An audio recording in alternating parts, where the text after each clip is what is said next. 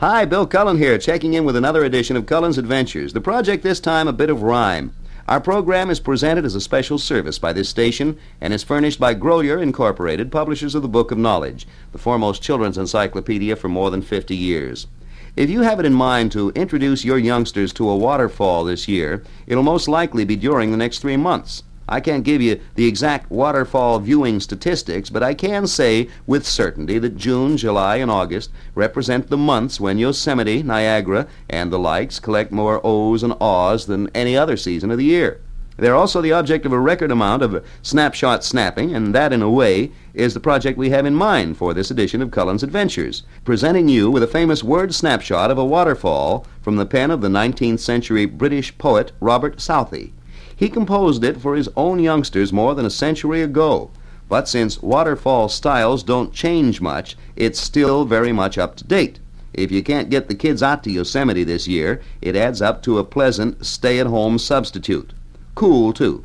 To show you what I mean, here's a sampling now from the poetry section of the Book of Knowledge, The Cataract of Lodore by Robert Southey. How does the water come down at Lodore? My little boy asked me thus once on a time.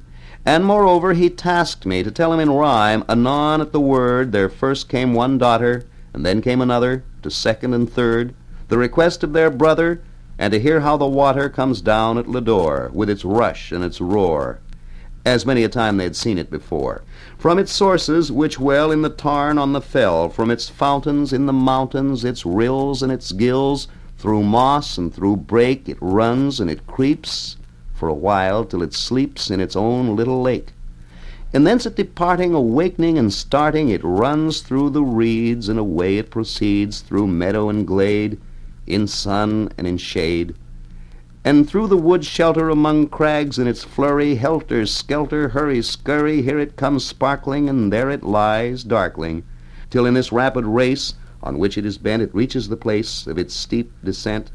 The cataract strong then plunges along, striking and raging as if war waging, its caverns and rocks among, rising and leaping, sinking and creeping, flying and flinging, writhing and ringing, eddying and whisking, spouting and frisking, turning and twisting around and around with endless rebound, and glittering and frittering and gatherings and feathering and whitening and brightening, quivering and shivering and hurrying and scurrying, and thundering and floundering, and grumbling and rumbling and tumbling and clattering and battering and shattering, and thumping and pumping and bumping and jumping, and dashing and flashing and splashing and clashing, and so never ending but always descending. Sounds and motions for ever and ever are blending, all at once and all o'er with a mighty uproar, and this way the water comes down at Lodore.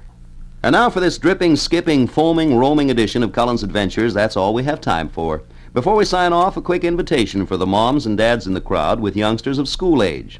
We put together a booklet containing some more interesting facts and figures, such as you've heard on the show, a booklet assembled with the youngsters specifically in mind. If you'd like to receive one, let us hear from you. There's no charge. All we need is your name and address on a postcard. Mail it to Cullen's Adventures, Box 3400, Grand Central Station, New York City, and we'll send the booklet right out.